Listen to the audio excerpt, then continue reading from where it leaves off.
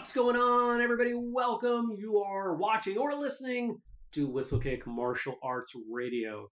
We're back with another of our Q&A episodes. So a lot going on here that I don't know about. If you don't know the format of this show, we'll stick around. We have a lot of fun, and actually we've got some new stuff that we're doing starting today. So hope you enjoy it. Now, if this is your first entry into our show, wow, you picked a weird one, but it's going to be fun. Yeah, there's nothing wrong. It's just not typically what we do. What do we do most of the time? Well, Mondays we're usually interviewing someone. I'm interviewing someone. Thursdays we're usually doing a topic-driven episode. Andrew joins me on most of those Thursday episodes. Hi, how are you? I'm great. How are you? I'm wonderful. Awesome. Yay. If you want to go deep, see all the things that we got going on, go to whistlekick.com, find the store, grab something, help support us, use the code podcast15, save 15%, and see all the other stuff that we're doing. You want to go deeper on this show, whistlekickmartialartsradio.com. Check out the transcripts, the links, the videos, the photos, sign up for the newsletter, look at all the other things we've ever done, make a suggestion for a guest or a topic, lots of things there. Now, before I forget, if you have a question that you want to incorporate into the next Q&A, you don't send those to me. It's like the one thing you don't send to me. You send it to this guy over here, Andrew at whistlekickmartialartsradio.com, because the fun thing about these Q&As, I don't know the Q's. I just go. I just give you the A's right aways. Okay. Not a slogan we're going to use for these shows. Not anytime soon. Can you tell this is all impromptu? Anything else that we got to tell them? No, I don't think so. Okay. We're going to give you some other stuff in between. The slightly new format today. We're trying some things. We're always trying things, as you should be as a martial artist always. How do we get better? And that's what we're doing with today's episode. So we're going to find out on the other end. If you like what we did today, let us know. If you didn't, let us know. Just be nice. All right. So first thing, everybody, I've got this clock right here. So we're going to use this to time Jeremy on his questions. Okay. So that we're only going to give you 5 minutes. 5 minutes. I've contemplated giving you slightly less time each time. Because you're getting quicker. I'm really good at what I do. All right. I'm efficient. So you should be okay with less time. If you can be one thing, you should be efficient. All right. So question number 1. Okay. This comes in from Matt Nather. Okay. His question is, at what rank do you stop teaching a low block is a low block, for example, and start teaching more in-depth meanings and multiple applications of even a basic technique? Okay. So we're in video, so let's show this. So if you wouldn't mind, I won't look at the phone. Okay. Are we timing? I mean, I was going to, but what do you want me to show? Start the timer. Okay. Put the phone down. Okay, yeah. Okay. We've got enough vision coming in. Yeah. You can do it just from sitting there. Just throw that hand in. Yep. Okay. Boom. So what Matt's talking about, for people who may not know, because we might have some low ranks watching. Sure. Right. We're used to low block, right? Up, down, or maybe if it's Taekwondo, it's, there's a cross, or I'm sure there's some other variation. What Matt's talking about is that in a lot of martial arts systems, it becomes, right? So that the initial hand that's out there that we're taught is for retraction actually becomes the block or whatever, and this hand that's the block becomes something else, whether, I'm striking the inside of the elbow. Not that I would be low blocking a punch, but, to the knee or whatever. Yeah. So I just wanted to make sure people knew that that's what we're talking about. So Matt's question, when do we start teaching that? It depends. It really depends on the curriculum. I could totally see an advantage to teaching like middle ranks this stuff. I can also see some advantage based on my time learning some Filipino martial arts, where the fundamental block protocol is brush, grab, strike. Mm-hmm. This whole that whole structure isn't that difficult to understand.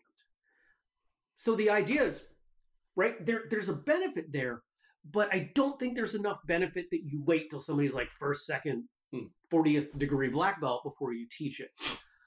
It depends on the goals of the system and how you put all these pieces together. Because if you teach somebody white belt, low block, low block, low block, low block, and then at yellow belt, 6 months later, okay, don't do that. now you're throwing them for a loop. Mm. If you're going to teach somebody something, anything, you have to give them enough time to derive the benefit from it. Okay. Interesting. I tend to have the low block be just a low block for the very, very beginners the first time they see it. Mm-hmm. I don't incorporate, as an example, one that I have used is someone's grabbing your lapel and you're reaching up and you're pulling it off. Sure. You're stripping it off, right? There's your low block. I don't, for super, super beginners, I don't try and get into a lot of, here's 5 different applications for low block. I started out at 1. And once I've been there a number of months, then I might kind of start to break that off. But I certainly don't wait until they're, a high level, brown belt type, What you find in most karate schools and even most martial arts schools that teach those really structured blocks, I don't know what we're doing with time now, the deeper they get in their rank progression, the closer everything becomes shuto. Yeah. Right? It becomes a lot of open hand, a lot of parry, and it is essentially what I was taught as that brush grab strike, Filipino martial arts stuff. I don't know if that stuff exists in Indonesian martial arts. I don't claim to know every martial art, right? So if I'm too narrowly applying that concept, don't worry about it. But the deeper someone gets, if you and I were to spar right now, I'm not doing these. I'm doing this, right? Yeah. It's all really small movements, soft, and I'm just kind of getting things out of the way, and it looks like this. It really is very similar to that, and I would expect you would be the same. Yeah, most people, the more time they spend training, that's where they end up.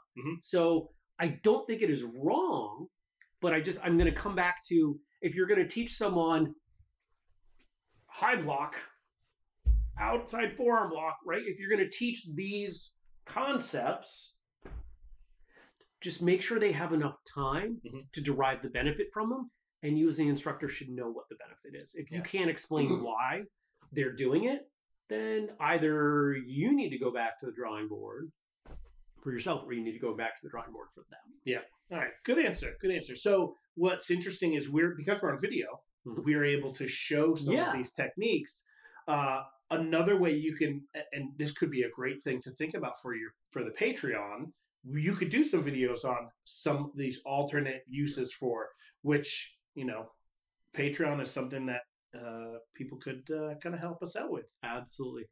Patreon.com/whistlekick. One of the things that maybe you and I will start doing when we get together is recording some video for Patreon. Yeah, that'd be great. And even though we're committed to doing 1 video a month, there's no reason we can't do more.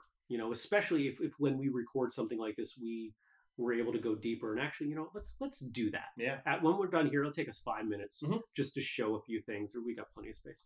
There you go. So you got a first glimpse as to what we might do in the future Patreon. Yeah. Other things that are going on the Patreon, we do every 2 weeks or so. I do a behind the scenes post, like here's who we've recorded with, but it's not live yet. And here is who we are hoping to. That's too many who's WH's. Here's who we're hoping to record with soon. So if you really like the show and you want to know what's coming, it's the only way you're going to find out. We limit it to Patreon. Yeah. We don't tell anybody anywhere else. Our Patreon subscribers got to know that Cynthia Rothrock was coming on long before everybody else. Pretty cool. It was pretty cool. Video, audio. There's lots of good stuff going on there on the Patreon, and we do that because not only do you get like free merch, no matter what tier, even the $2 a month tier gets free stickers. So, like, we're not making a ton of money on this, like everything else. But the goal here is that, we make a little bit of money on the Patreon. But 1, you stick around. 2, you get value. 3, hopefully you put that sticker on something, wear that shirt, and, maybe we get somebody else paying attention to what we're doing. Maybe. So, Patreon.com/whistlekick. All right. Ready for question number 2? Ready for number 2. All right. This question, I'm going to skip that one because that's another one from Matt Nathan. We're going to do one from his wife, Jenny. Okay. Jenny Nathan. When can you allow a student to tell you they have reached their physical, mental, emotional limit? And when do you, as an instructor or mentor, push the student to go for one more time? That is an amazing question, Jenny. Okay. Digesting. Okay, 5 minutes. 11:11. Okay. So students should be able to say that at any time. If you have a culture where they're not allowed to say that, bad things happen. Mm-hmm. So they have to be allowed to say it.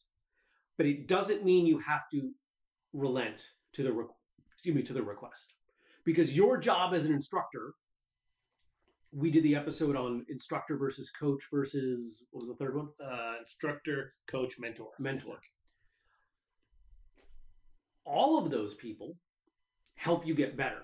But when I think of instructor, coach, when I think of the best martial arts instructors I've had, they've had that coach attribute where they help you go beyond yourself, where you are able to do more than you thought you could. Because they start to see what you're capable of. They believe in you, and they tell you they believe in you. I have had points in time where I've thought I was at my limit. They've happened as recently as this year. I wasn't. There were points in time, many of you who know what's going on with me personally this year know this has been the hardest year of my life. This has been a rough year. And there were times I was like, need to know which device to use. Try saying that again and include the device's name. So I have a GOOGLEHOME, several of them. And that was the one in the bathroom. There's one right there. There's one on the other side of that wall. There's one over there. This is taking my time. I hate you. Okay. It is rare that we are actually at our maximum.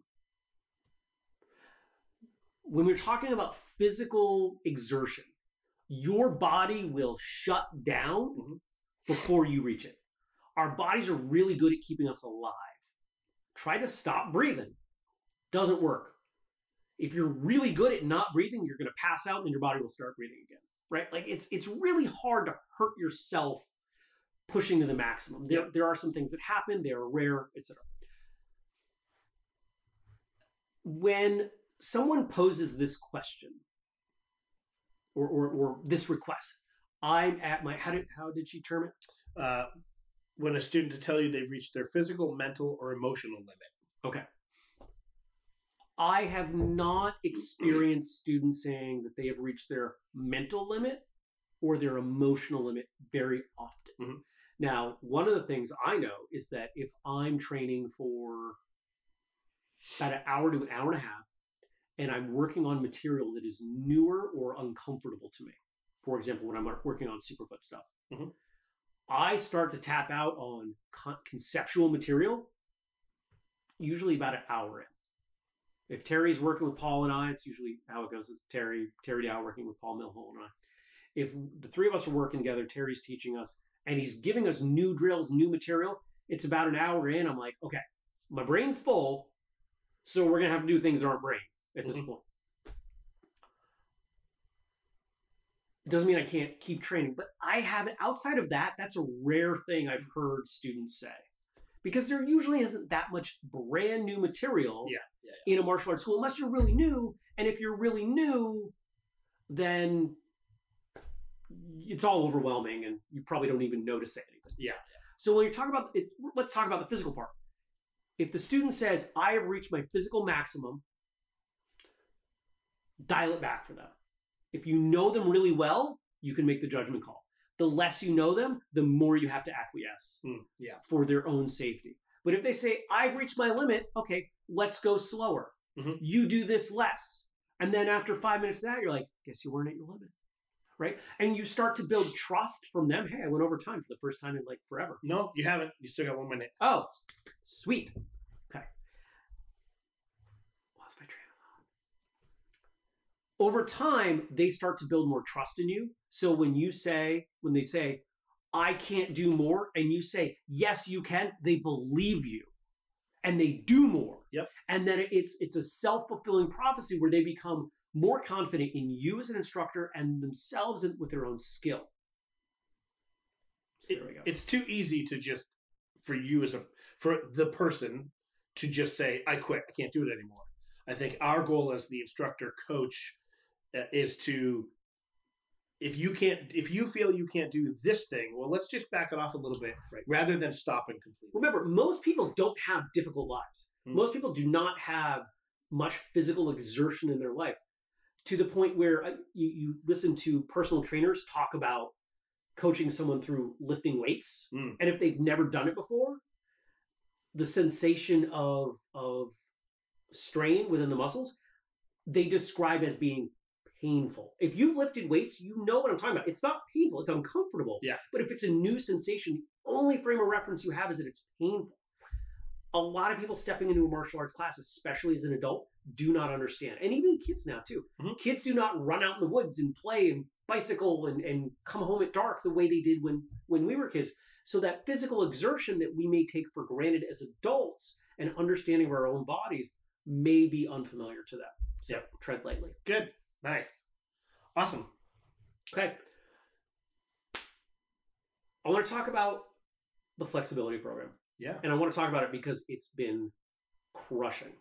So for those of you who don't know, we've got a number of programs. You can go to whistlekickprograms.com to get them. We've got a strength building program, which we rebranded as Force. We've got a cardiovascular conditioning program, which we rebranded as Fuel. We've got our speed development program, which we rebranded as Fast. And then we've got our flexibility program, which is what led the whole rebrand, because it was called Flex. And I said, oh, let's do some fun puzzle pieces. If you've seen the graphics, they're kind of neat. Those fell out of my brain. I didn't do the final designs. But we launched the Flex program for free because there are a lot of flexibility programs out there, and a lot of them are junk. And instead of stepping into that space and saying, no, buy ours, it's better, I stepped in and said, buy whatever you want, but here's a free one. It is the one that is the most scientifically driven. It is the one that I am most confident in the results. And the irony is, sadly, people are going to grab it because it's free, but they're not going to do it. Because they're going to open it and they're going to expect some kind of revolutionary approach. And it's not. Like everything else we do at whistlekick, it's evolutionary. You know, we take what has been established, we apply scientific principles, and we give you the best bang for the buck for moving forward. We had a lot of this when we launched the Force program, that people started doing it and they're like, oh, but they didn't stick with it. Yeah. Because unfortunately, people don't stick with programs. And that's part of why we did this one for free, because we wanted the people who are willing to stick with a thing, have access to it, have the drive to really get better, to say, oh, I did this program and it works. Let's see what else they have. So you can get that Flex program at whistlekickprograms.com. And I want to know what you think of the puzzle piece graphics. I like it. They look good. I thought they were fun. Yeah. All right, ready for question number 3? Question 3. All right. Another question from Matt Nather. Why are the Nathers dominating the Q&A? Because they sent in a crap load of questions. Is the fourth one going to be from them? Should we call this Q&A Nather edition? Nope. No? Okay. Just a reminder, Andrew at whistlekickmartialartsradio.com. And I can read your name on the air. Okay. Or if you don't want him to, you can tell him not to and he won't. That's true too. Right? It doesn't. You don't have to be public about this. All right. So, should you require braking as a testing requirement? If so, when should you introduce braking as a testing requirement for students? Okay. My feelings on braking have changed many times over the course of my martial arts career. Initially, braking was something that I saw as an aspect of training, like forms or self-defense or fighting or weapons. It was a thing you could train, and most versatile martial artists did some of it. Some people specialized in it, but it wasn't required. Growing up, most of our breaking was it was very rare, because who's buying the wood? Right? Like if you've got a big school, buying wood's expensive, roughly $1 a board. So if you want everybody to break 5 boards and you got 20 kids in class, there's $100. Probably didn't make $100 on that class, so it's kind of a losing proposition. I then trained in a bunch of arts that did nothing with breaking. A bunch of schools and even styles, like the capoeira school I was in. Break, it wasn't even part of the conversation. And then I started training Taekwondo, and my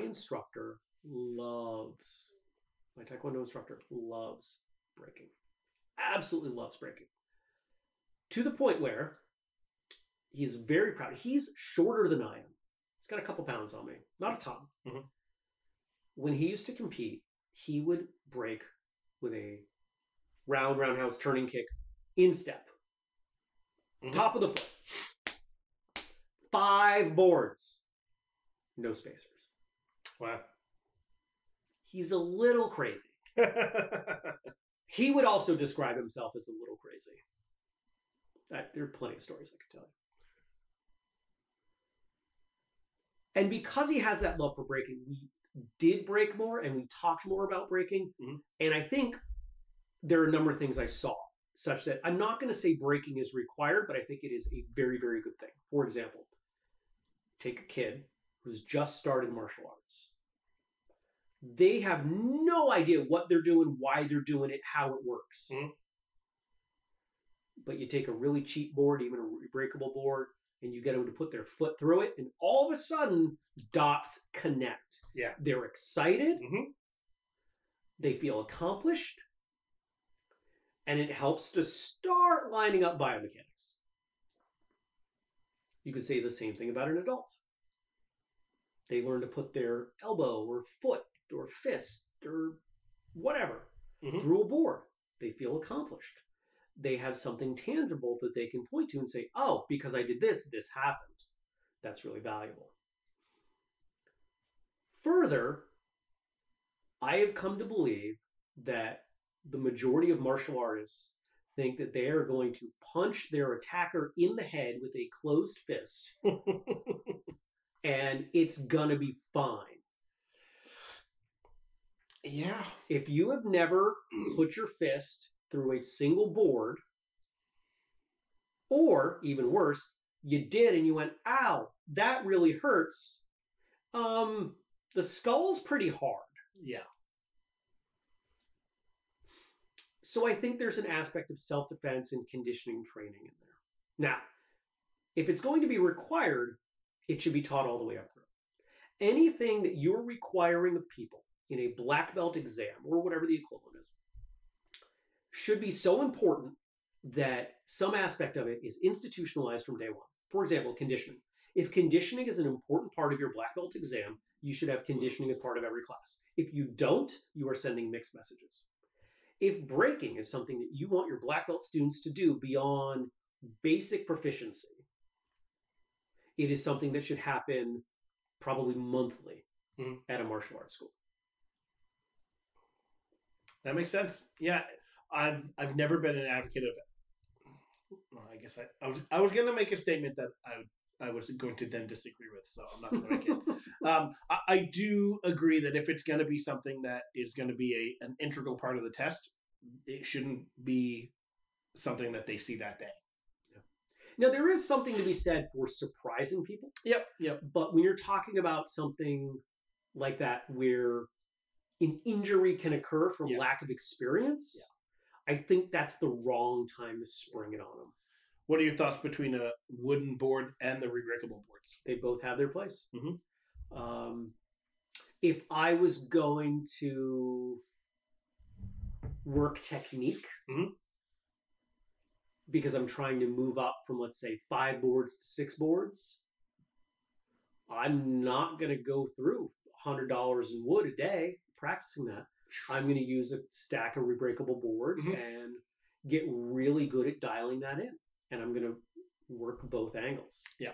Just like if you're trying to be a great fighter, with any rule set, you're working technique, you're working cardiovascular conditioning, you're working strength, you're working flexibility, right? Like a good martial artist works a bunch of different things. If you want to be really good at breaking, you're working breaking in a bunch of different ways using different stimuli. Awesome. Yeah, that was good. How many minutes was that? That was, well, I added some, but that was about 5 minutes. Okay. That was good. I don't get penalized for your... No, your you don't. Okay. Awesome. Okay. So one of the things that we're going to start doing that's a little new. I like new things. New things are usually pretty good. Yeah. One of the things I've long asked people to do is to leave reviews. And people used to leave reviews because it was really easy. It's not as easy anymore. Any of the podcast review platforms, it's not quite as simple. So I've decided, Andrew didn't disagree. It's a good idea. We are going to encourage you to leave reviews by offering you an incentive. Every time we do one of these Q&A episodes, I'm going to pull a review from the last time we did one of these Q&A episodes. If there are multiple, it'll be random. And we're going to read it on the air. I'm going to read it on the air. And then that person, if they hear this episode in the next, let's be reasonable. I don't want to put like a hard limit on it, but if you email me like 3 years from now, no go. But you email me, I'm going to give you a $20 gift certificate to whistlekick.com. For free? For free. Well, not for free, for you taking your time and leaving these reviews. We're going to start with Apple Podcasts. For now, it's just going to be Apple Podcasts because most podcast listening happens on Apple devices. Mm-hmm. It is the most established podcast platform. That's where we're going to start. Over time, we will roll these out. So if you've left a review on Apple Podcasts, you're like, oh, I'm missing out. Don't worry. As we roll out the next ones, you will get plenty of opportunities. There's lots of places you can leave reviews. Okay. So this review comes from dham80. And I love when we get these. I've had a few of these over the years. These are my favorite bits of feedback, and I've gotten emails like this. I'm back in martial arts, and this podcast is a big reason. I've been wanting to get back into the martial arts for over 15 years, but I'm finally back in. A big part is Jeremy's responsiveness to emails that help me guide into the right topics in the podcast, and by having inspiring conversations that push my passion to make the jump. He's a great influencer in the martial arts, and I can't wait to listen for years to come. Well, thank you. Thank you, dham80. You should email me, jeremy@whistlekick.com. I'll get you the gift certificate. And why $20? If you watch sales and you apply discount codes appropriately, you get a free shirt. So just keep that in mind. Okay. So anybody who leaves an Apple Podcast review between now and the next show is entered to win one of these. Oh, but Jeremy, what if a whole bunch of people leave them? Like, I should game the system so I get the best chance. I'm more than open to giving out one at a time. We have an internal metric that I will not tell you what it is because I don't want you to game the system. You'll be able to figure it out over the coming months, where I'm more than willing to give out more than one. The more reviews left, the more gift certificates I'll give out. Easy enough. All right. Okay. You ready for Q4? All right. This is not from one of the Nathers. Are you sure? I'm positive. This comes from fellow podcaster Jared Wilson. Jared, Martial Thoughts. Yep. If you're not listening to Martial Thoughts, you should listen to Martial Thoughts. Jared does a great job. He's been a great friend, great supporter, and is a perfect illustration of how mutual support in the martial arts leads to everyone's benefit. Well, I can't say that I've benefited him, but he's absolutely benefited me and this show and what we do. All right, well, let's see what you think of his question. I should have waited till after. Besides Whistlekick Martial Arts Radio, what is the best martial arts podcast and why is it Martial Thoughts?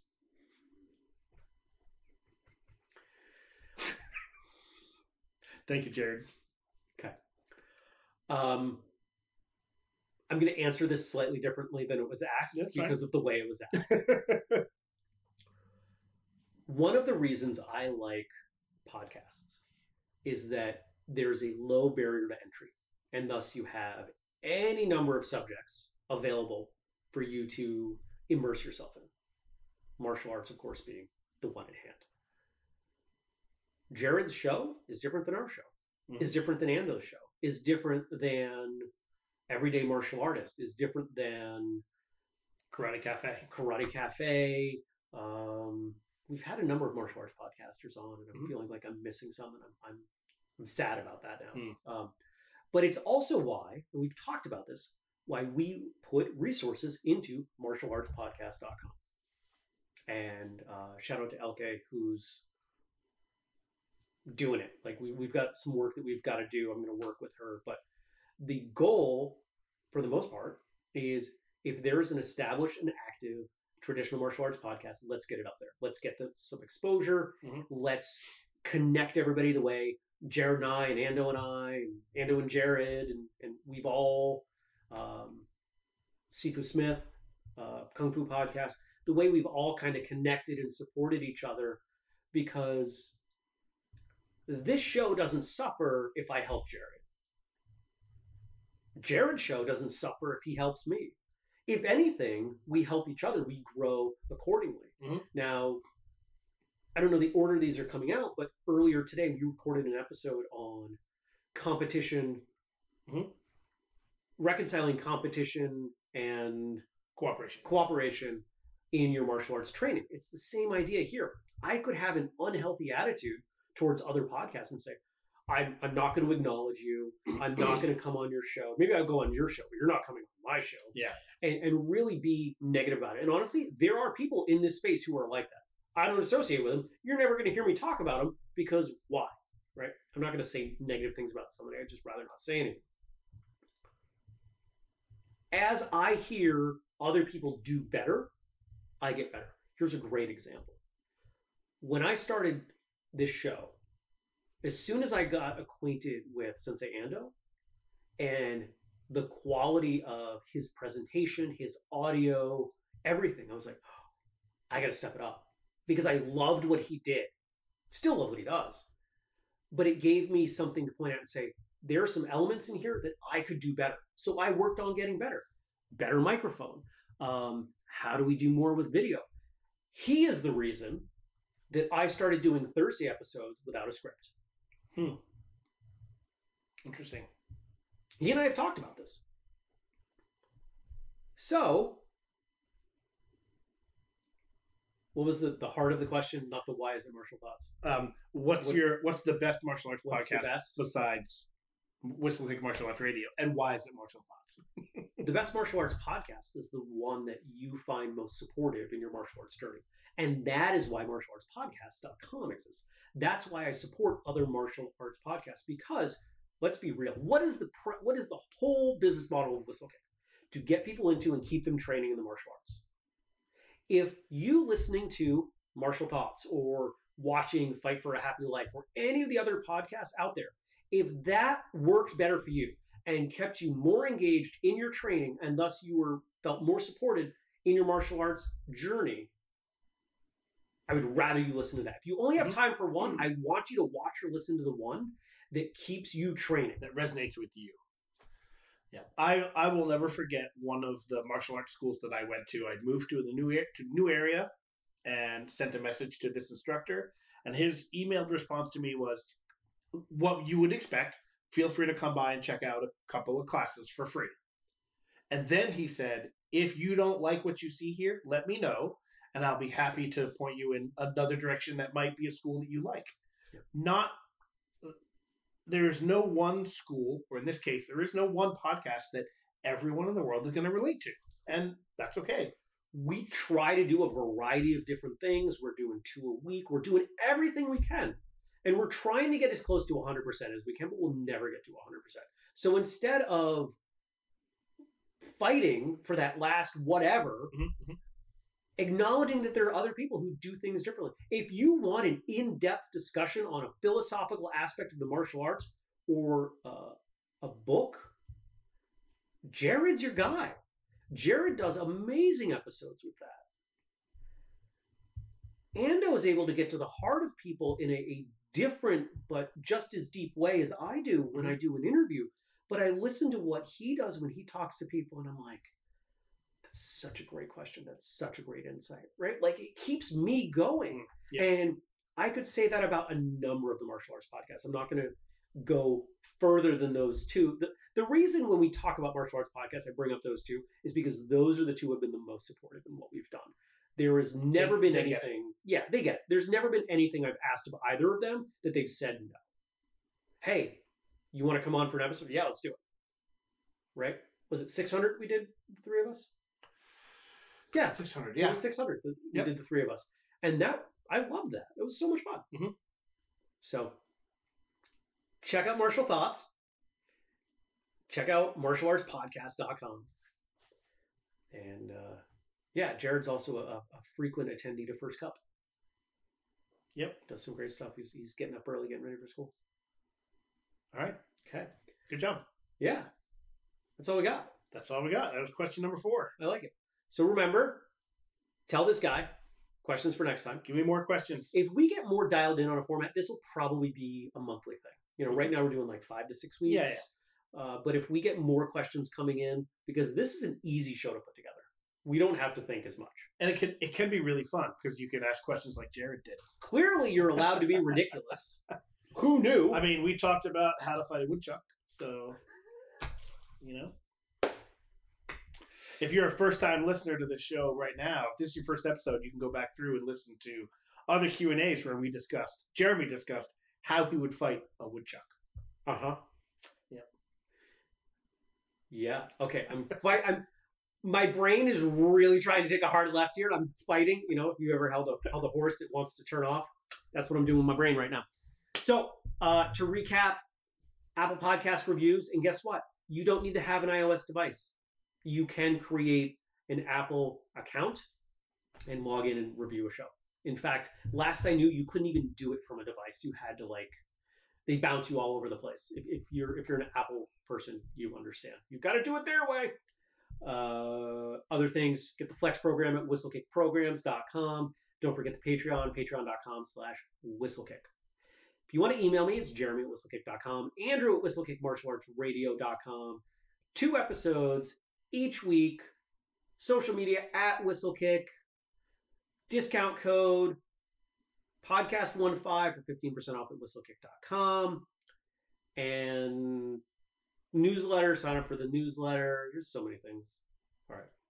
Until next time, train hard, smile, and have a great day.